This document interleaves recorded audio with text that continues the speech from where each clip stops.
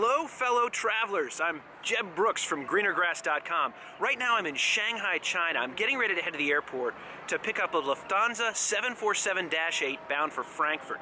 This is a really special flight because I'm sitting in seat 1A. Not only is that first class, but it's actually in front of the pilots in the nose of the 747.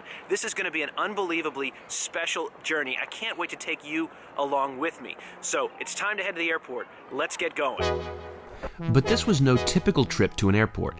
Instead, we'd take Shanghai's maglev train. It's one of the world's fastest. I couldn't believe how fast this train traveled. When we'd arrived in Shanghai at midnight just a few days earlier, it took 45 minutes with no traffic to get from the airport into the city. The train is much, much faster. 45 to get to town, 7 to get back. I can confidently recommend the maglev train as a means to get to the airport. We were quickly off to the check-in desk where, as first-class passengers, there was literally no wait. Soon, we were escorted through immigration and security without much effort or fuss, straight to the lounge. Lufthansa passengers have access to the Air China lounge, which was a bit disappointing. A menu is available for ordering a la carte, which I did and don't recommend. The buffet, I'm sorry to say, wasn't much better.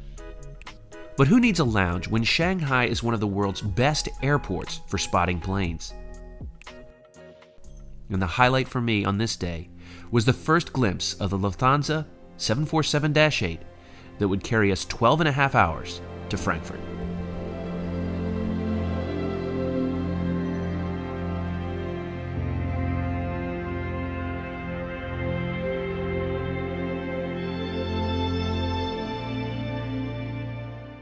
If you're like me and think views like that are incredible, I hope you'll consider subscribing to this channel. It'd really help out.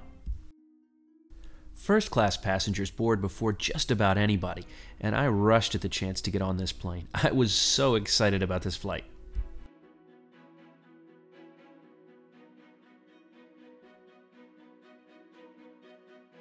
Unlike many airlines with first-class cabins, Lufthansa chose an open concept. Instead of private, enclosed suites, this feels very open and large. Each seat includes a privacy partition which adds a sense of seclusion during sleep. Unfortunately, mine didn't work, but more about that later. Frankly, I prefer this open feeling over a more claustrophobic design. It's reminiscent of the current Air France La Première cabin on the A380. Perhaps the best part of first class is the service. And these flight attendants were on point. Almost the minute I sat down, champagne and nuts were provided, along with slippers. With only 8 seats in first class, there's plenty of overhead bin space. Now, it's worth noting, there are no individual gaspers, and unlike previous Lufthansa experiences, I really didn't find the cabin to be too hot this time.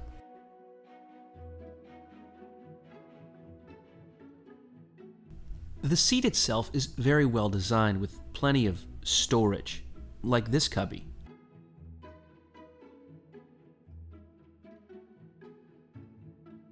This one contains the noise-canceling headphones. We'll take a look at those in just a few minutes.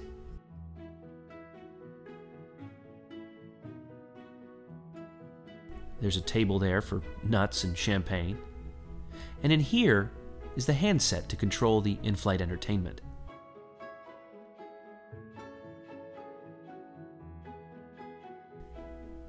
Here are adjustments for the seat, which are plentiful and make a comfortable seat even more so. There's also an ottoman, which contains even more storage and plenty of space for magazines and the safety card. The screen was not as big as Swiss, but certainly did the trick. We'll take a closer look at the IFE in just a few. One of the first things I always do when I get on board a flight is adjust my watch to the time zone for my destination. Good afternoon, ladies and gentlemen. Your captain speaking on behalf of the entire crew. I would like to welcome now on board of our aircraft. We are just in some final preparation, then we are ready for flight back to Frankfurt, where we plan to arrive on schedule.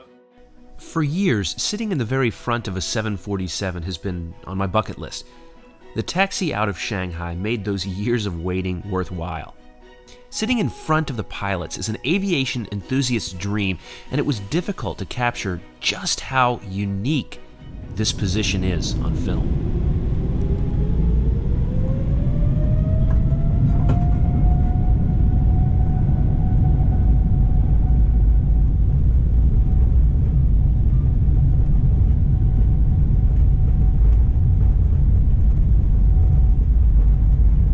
Lufthansa provides Bose noise-canceling headphones, which meant they actually worked. As this 747 departs Shanghai, I just want to make a quick shout out to the sponsor for this video. Dashlane is a password manager and so much more. Before agreeing to take them on as a sponsor, I used the app for several months and was so impressed. I've used other similar tools, and this one is by far the best. It not only remembers passwords, but seamlessly and securely inserts all kinds of valuable information, which makes booking travel online so much easier. Join 10 million users, including me, by visiting my website, dashlane.com/JebBrooks, to try Dashlane for free, and use my coupon code JebBrooks to get 10% off premium. And shortly after takeoff, I brought that ottoman closer, put my feet up, and got comfortable. Lufthansa's in-flight entertainment was great. There was plenty in the way of choice, it was easy to use, it was everything you could really want in in-flight entertainment. That said, the highlight for me, of course, was the moving map features.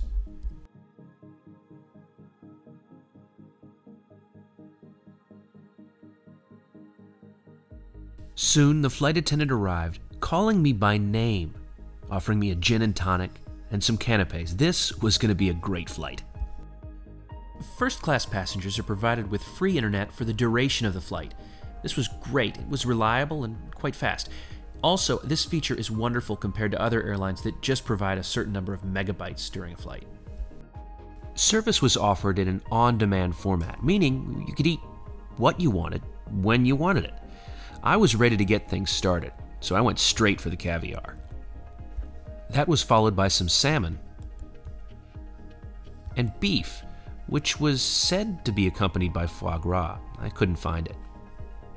Now, I find the meals provided on flights back to an airline's hub are often not quite as good as those on flights originating from their home airports. This dining experience met that expectation. The food was good, but not quite excellent.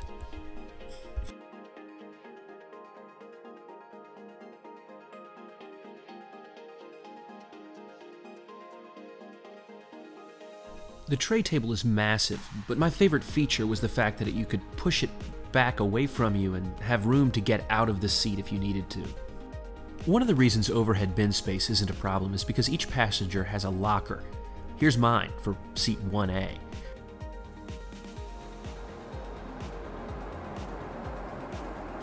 It's good to be back over in Mongolia. Reminds me of some good times I had there just a couple of years ago, especially in Lufthansa's first class. Now, Lufthansa provides pajamas in first class, and I'm sure they're spectacular, but I brought my own that I think are a little bit more appropriate to first class, at least for me. So let me get changed.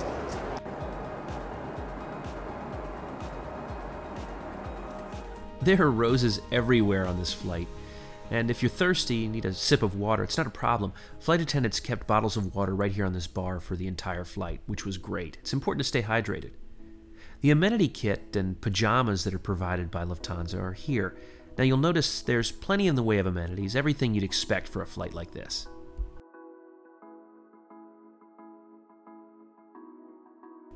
As you'd expect, the seat folds down into a fully lie-flat bed. I found this bed to be very comfortable. Now I'm 5 feet 11 inches tall, about 180 centimeters, and I was very comfortable. There was plenty of room, and I had a great sleep.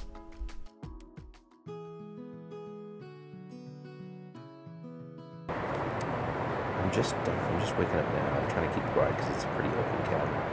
It was a great sleep. And comfortable, not as comfortable as Swiss. As the sun set over Europe, it was time to eat again.